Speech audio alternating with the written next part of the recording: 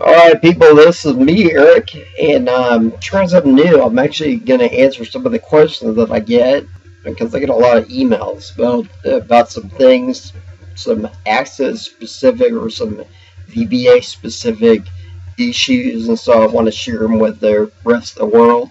Um, Please let me know if you don't want to be shared, and also if you um, well, please let me know if you don't want these to be shared, but I'm going to share them because I figure they can help somebody else out as well.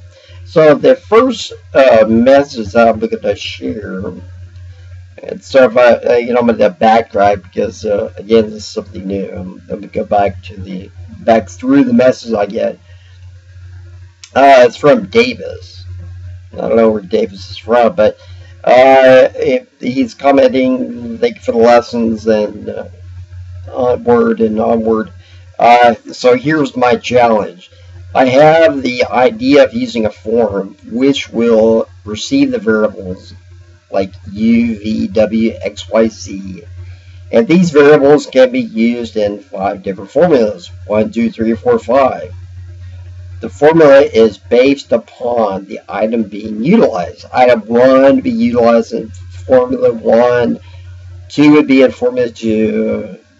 4 would be item 4 we use in formula 5, and I am thinking that the select statement would be the proper approach. Please let me know how you would handle this. Is there any way VBA can do this or a query? Thanks, Davis. Well, thank you for your clarity, Davis, for providing providing a clear message, because I get a lot of unclear messages. And so the first thing I say, well, are we trying to, do we want this to be used in multiple areas? Like, do you want to have it accessible by your reports, by your forms, by other queries? Okay, then I would say put it in a query. You just want it to be, you can put it as a function in a VBA, but it run a bit slower. And really that's for organization, because it's hard to, you can put your calculation inside of the query by design grid. You can put it in there, but it's hard to read. And so the ideal thing with VBA is that you can actually put a logical structure, and so you can see it's following this flow of events, so you can read it easier. But the one disadvantage is a little bit slower, but it is a whole lot more customizable, a whole lot easier for somebody else to read.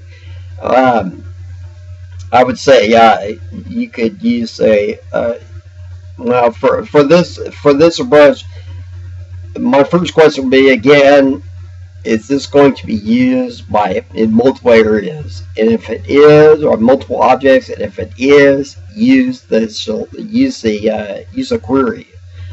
If it's not, use VBA. Okay, use VBA for it because it's easier to read, and it just seems to be the better choice. So you may want to provide a little more. You may want to use that and then come back and say, well, I really want to do something different, or provide some of your other variables in that, or your responses. And anyway, I hope that helps, and we will go from there. If you need an example, feel free to let me know, and I can post an example to that, and post a link from this here video to the example video, and hope that helped you out. Thanks, Davis. Bye bye.